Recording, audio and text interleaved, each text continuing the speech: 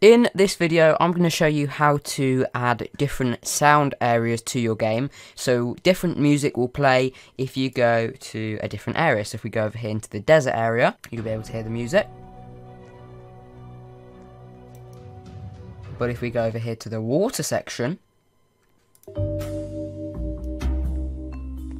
you'll hear different music. And if we head over here by the cars, you'll hear something different as well. So let's get started. So the first thing that you're going to want to do is go into the workspace here and create a folder. Okay, this is going to be where we store all of the parts, and these parts are going to show the regions where our sounds are going to play. Okay, so I'm going to have 3 regions, but if you want more than that, then you can keep adding these parts as I show you now. So inside of the folder, well, first we'll go ahead and just name it sound regions, like this. And once we've done that, we can now insert a part. So click over here at the top, click on part, and then press F to teleport your camera to it. Now, the way this is going to work is we're going to use this part and we're going to drag it so that it covers the entire region. Okay, so if we want it to cover this desert area, then I can just move it and scale it so that it covers the entire desert area here, and as well as that, I'm going to make sure that it covers it on the y-axis as well. So everything in the region is completely covered, even underneath it as well. So if you go, on higher ground, then you're still in the region here. Okay, so this is going to be our sound region for the desert area. So give it a name. So I'm going to call it a desert area. I'm going to make it anchored. Set can collide to unchecked, so the players can walk through it, and then you can set transparency to 1, but I'm going to keep it at 0 for now, just to show you it working. Now, once you've done that, if you want to set up another region, then we can just duplicate this part and drag it somewhere else. You can also, you can also scale it down so we can fit it on, and then just scale it out again to cover the entire region. So the music will only play if the player is inside of this part. So just drag it down, and I'm going to make it there. Okay, so if they're in the water or if they're near it, then they're going to get some different music played. So this is going to be called the water area. Now the names that you call are up to you, but I would keep them simple and rememberable so you know which region is which. And lastly, we're going to do this area over here. So I'm going to duplicate the part again. I'm going to drag it over here. Now if it goes a bit funny, different rotation, don't worry, just scale it down. You can hold down shift as well when you're scaling and make it flat, and then just cover a new region here. Okay, so I'm just going to make sure it covers everything, and we'll drag it below the base as well so that everything gets covered by it, and a bit above as well. Okay, so that's the 3rd region done, and I'm going to call this region sand area. Okay, and just like the other 2 regions, make sure that it's anchored and can collide is set to false, so unchecked. Okay, now that we've done that, we can go and start scripting this now. So what we're going to need is we're going to need a sound for each area. So what I'm going to do is I'm going to go into the starter GUI here, and I'm going to insert a sound. Okay, what we'll also do is we'll insert a folder as well so we can store all of these sounds. So the folder is going to be called region sounds, or sound regions. Let's call it sound regions because that's what we called our other folder.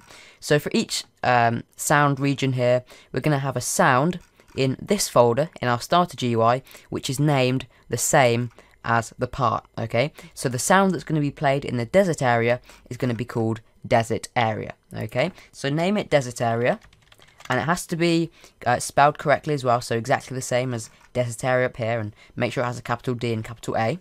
So desert area, and drag it into your sound regions folder in starter GUI. Now we're going to need to find a sound for this, so I'm going to go to the Roblox develop page.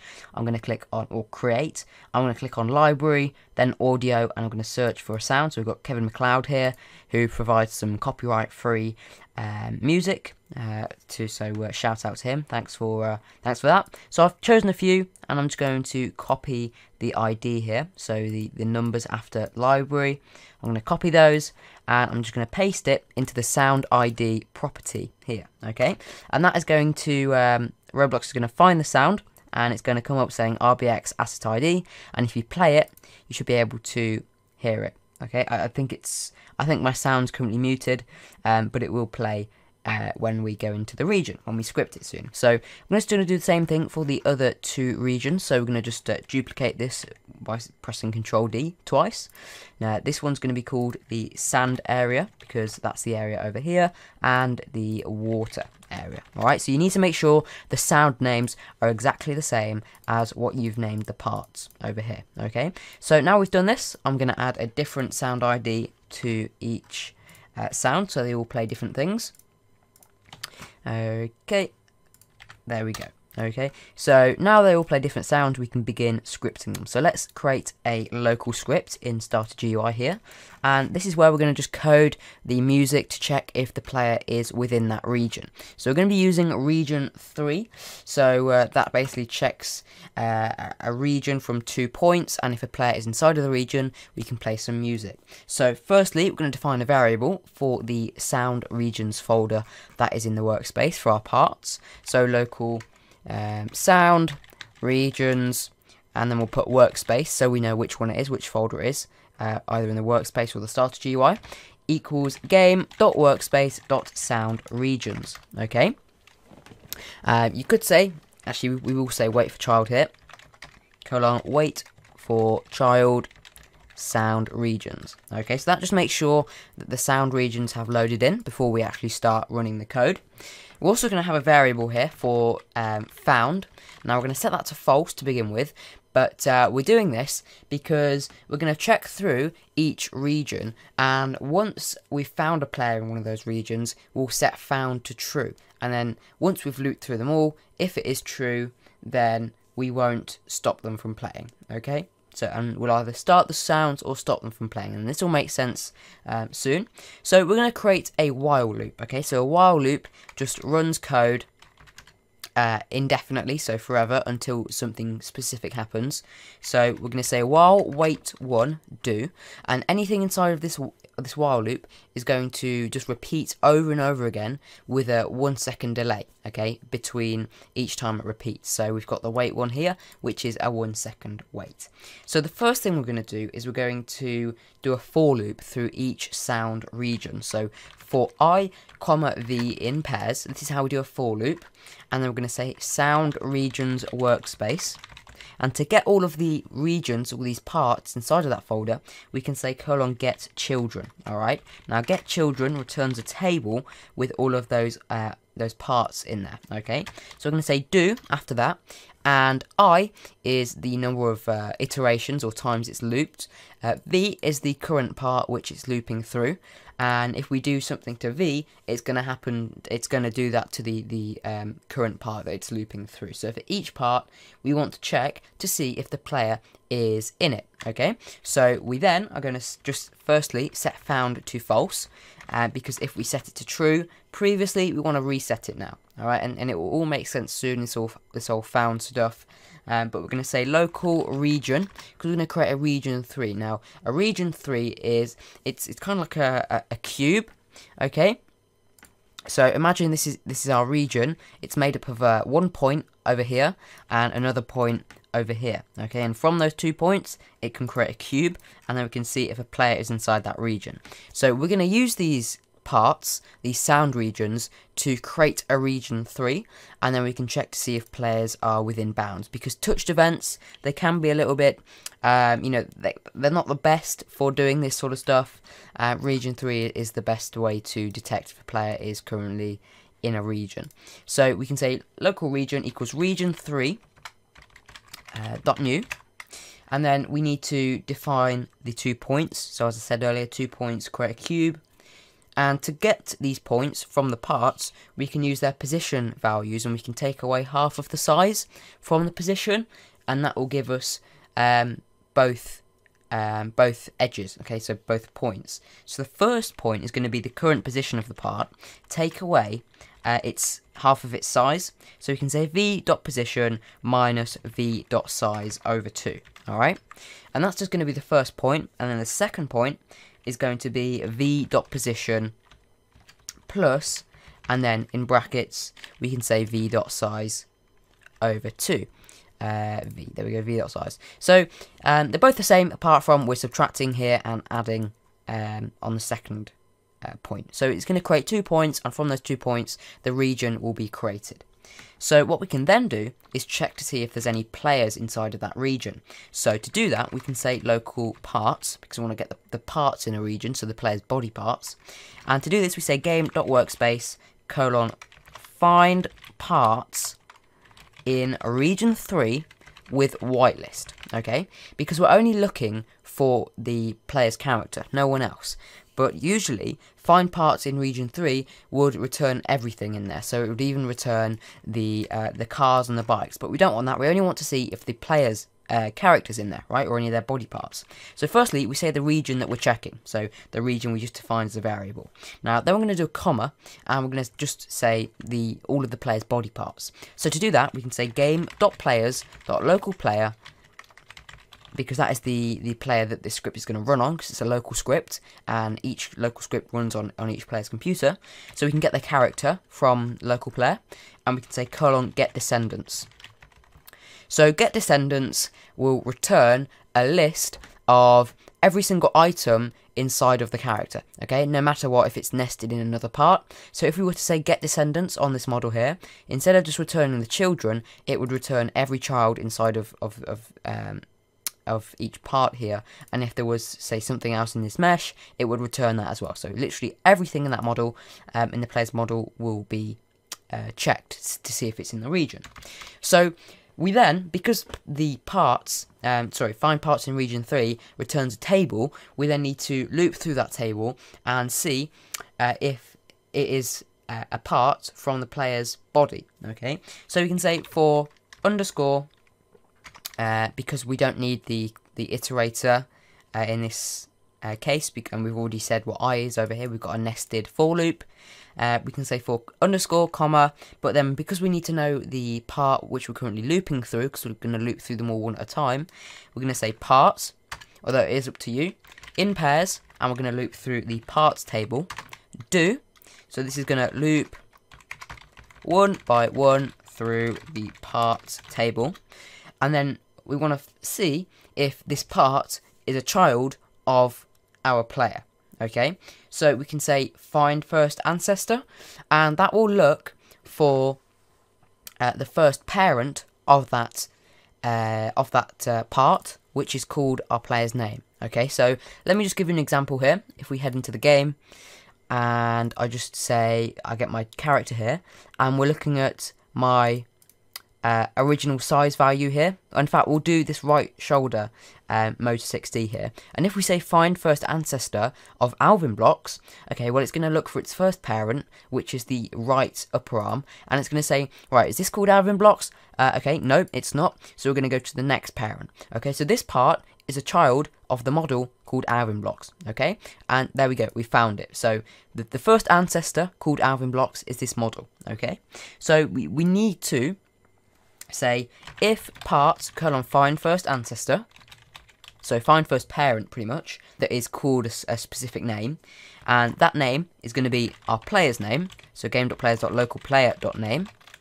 Then, so if there is a player found in that region, in that table, because this part here is a part found in the region, because it's returned from find parts in region 3, then we can just print that a player was found in the region, and we can set found to true because we found a player in a region, okay?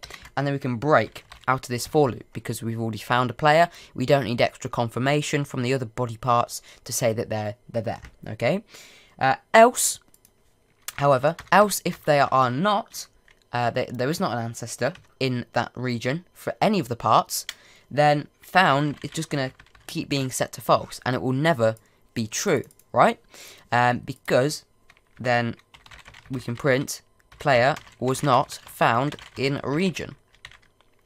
Okay, so it wasn't found in the region for that specific part. Okay, so the found will always be set to false. And then outside of here, outside of this for loop, we can say if found is equal to true, then we want to start playing some music. Okay, and so what we can do is we can go to the player's player GUI, because everything in the starter GUI is replicated to the player GUI. We can look into this sound regions folder, and we can just find the sound which has the same name as that region, okay, of the, because it's getting all the children of the sound regions folder in the workspace. We can find the name of that region and just play the sound with the same name. So we can say if, and then we can say script.parent, and we can say sound regions, and then we can say in square brackets v.name, because that's the same name as the region part. Dot is playing is equal to false. So if it's already playing, then if it's already playing, then we won't touch it, because you know it's already playing and we don't want to restart it again. If it's not though, if it's not playing already, we can say script.parent.sound regions, and we can say v.name. And we say :play, and that will just start playing that sound.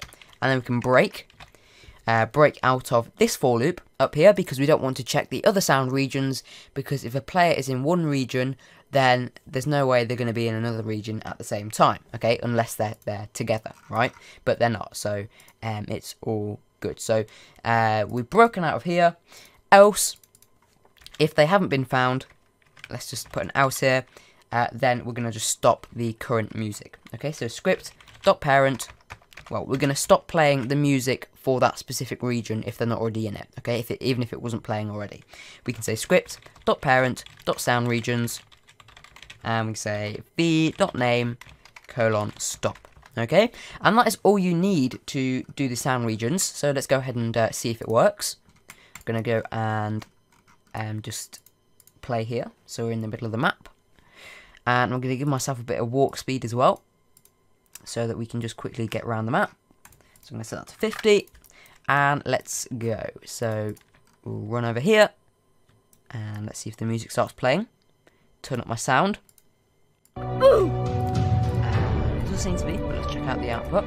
There we go. It is playing. And if we run out, then it will stop. And if we go into another region, starts playing again. Go up here and into another region. There we go, it's playing over here as well. So there we go, we've done our sound regions. Now you don't have to add these prints here, you can comment them out, and that's what I'm going to do because we know for sure that it works now. And I've done a wait one because these region 3 calculations, if we do them all the time, then they might start to lag a bit, but a 1 second delay is perfectly fine, because it stops the music. You know, the maximum time that the music can be playing if you've left the region is a second, okay? But that's all good, and there we go, we've just created sound regions, so you can now set your parts to be fully transparent.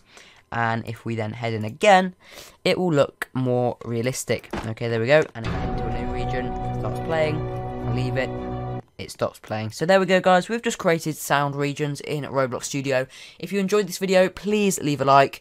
Don't forget to subscribe for more videos. And if you'd like to take the source code from this video, you can become a channel member by clicking the join button underneath the video next to the subscribe button, or by going to alvinblox.com/join. Thanks for watching again, and I'll see you in the next video.